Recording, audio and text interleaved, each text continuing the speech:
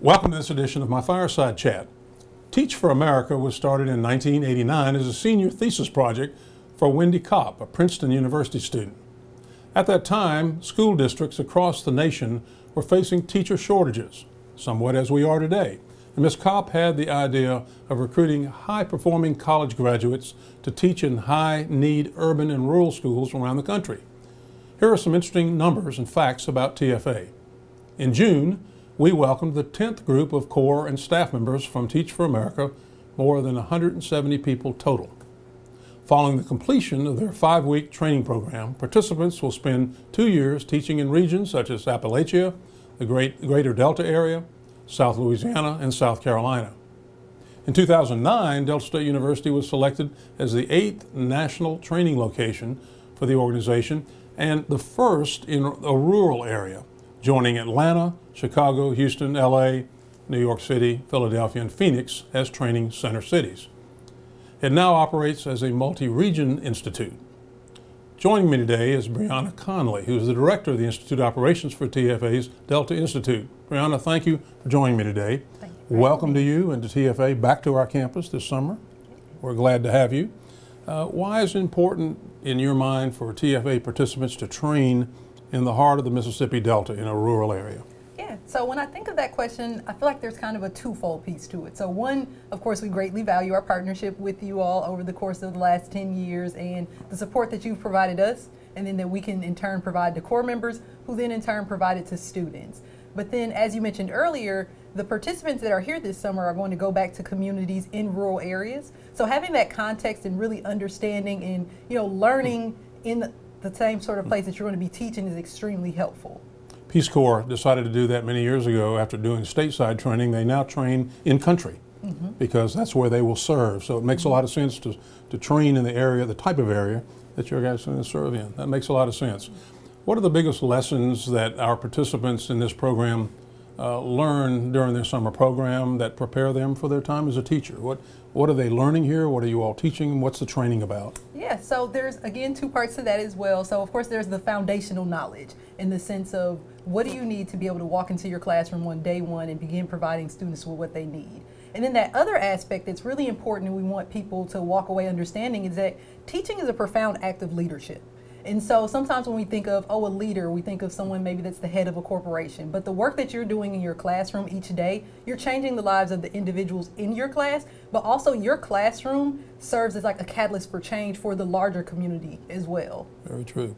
And TFA volunteers, even after they finish their time, are still contributing to communities. We like that part of it very much.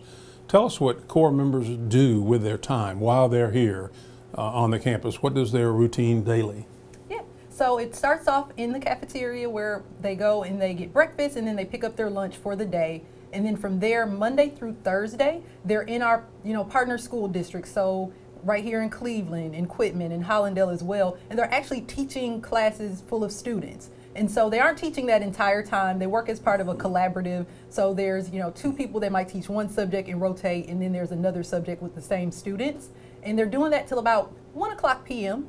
Then from there, they come back to campus and they engage in sessions around some of those foundational knowledge skills, things such as perhaps, setting up your classroom learning environment, but then also working with diversity, equity, and inclusiveness to just really dig home those skills. And then on Fridays, they have sessions all day. Gotcha. The schools in which they're teaching, are those classes held there remediation classes for students who need a little extra help to get ahead? What is the nature of the teaching going on in those schools? Yeah, so it honestly just kind of depends on the needs of the partner district. So we're doing some ACT prep classes, but we're also doing enrichment classes as well. I got you. Good. That's good. Now, you have a great opportunity to provide for recent college graduates an experience of a lifetime. This is something that many graduates look at. I know you have a huge application pool. It's a very selective program. Can you tell us about that? And why should college graduates even consider TFA? What do you consider the benefits? Yeah, so I think that when I look at it big picture, educational inequity is a real problem. in the sense that people shouldn't be limited to the opportunities in life based off the zip code in which they're born or the city that they're born into. And as a core member, you're able to get there really on the front lines of this fight to see what's going on. It's not something that you're reading about, and to have an instant and immediate impact on the work that's taking place, and to work alongside of people that have been doing it for a while. It's not just us coming in and doing something. There have been people in communities doing this work for the longest, you know, exercising resiliency, and we're working in partnership with them to make this happen. Very good. Well, I appreciate very much all of you all are doing. How do you address the concern that some people raise out in the communities of these new, bright college graduates coming in with a summer of training versus 4 years or more of teacher ed training and coming in and doing the same jobs? How do you explain that, and how do you rationalize that to the outside world? Yeah, definitely. I think that one thing to name is you're walking into the classroom on the first day, you're never going to be 100% prepared, whether you've gone through a traditional program, whether you've gone through multiple years, but you're coming in and we're going to provide you with support. So it's not, hey, you came through Institute for, you know, this set of weeks and then you're just on your own. So we have coaching structures, and people are going to be in your classroom observing you. We're going to be continuing to provide professional development. And again, we're setting you up with the school district. So it's not like you're coming in on your own and doing something. You're working with the other teachers that are there, with your principal that's there, going through that professional development as well. That is great. Well, we're thrilled to have you all back on campus this summer. Thanks for making us a teaching center for you all, a training center, and we look forward to hearing some great things from your alumni. Yes, thank you. Appreciate you being with us. Thank you. In other news on campus, the second term summer school session begins today, and tomorrow, July 2nd, is the final day to register for the summer program. If you're interested in registering for summer school classes, please visit our website at www.deltastate.edu. All campus offices will be closed on Thursday, July 4th in recognition of Independence Day, and we hope that members of the DSU family, wherever you are, enjoy this day off and celebrate this holiday in some wonderful way with family and friends. To keep up with all of our events, as usual, just go to our general website at deltastate.edu. Thanks again for joining me. I'll see you the next time on another edition of Fireside Chat.